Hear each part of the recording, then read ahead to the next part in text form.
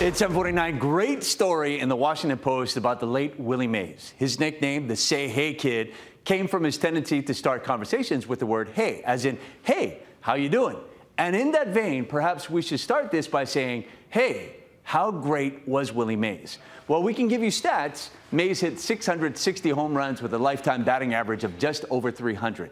He also had more than 3,000 hits, won 2 MVPs, 12 Gold Gloves, and made 24 All-Star appearances, all despite a 2-year absence from military service. But the Post's Paul Duggan notes that many have Mays right next to Babe Ruth as the greatest of all time. Some put him above the Babe.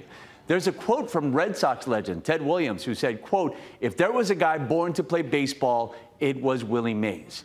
As for the catch, the one everyone remembers, Mays' over-the-shoulder grab in the 1954 World Series. Mays himself said in previous interviews that he knew he was going to make the catch itself, but he was thinking further down the line. He added, quote, "Suppose I stop and turn and throw, I will get nothing on the ball. To keep my momentum, to get it working for me, I have to turn very hard and short and throw the ball from exactly the point that I caught it." How's that for strategy? Now, the catch itself, it was spectacular, but his throw kept the run from scoring. So much can be said about Willie Mays. He was 93 years old. His legacy will live on forever. All right, let's talk hockey. The Oilers are still alive in the Stanley Cup final. This one's on target, and it's swept away by Kachuk at the last moment, but McDavid scores! Connor McDavid with 17.3 to go sends this series back to Alberta. So close!